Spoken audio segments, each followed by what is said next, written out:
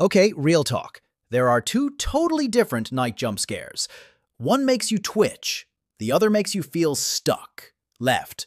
Hypnic jerk. You're drifting off, muscles relax, and your brain goes, wait, are we falling? Zap. Little full body twitch. Safety misfire.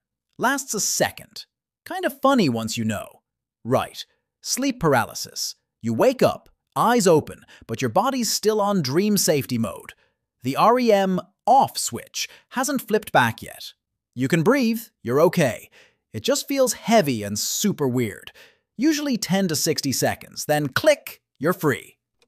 What helps?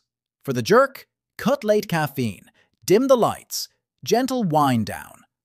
For paralysis, don't panic. Slow exhale, blink a few times, then try a tiny toe or fingertip wiggle. You're just waiting for the switch to catch up.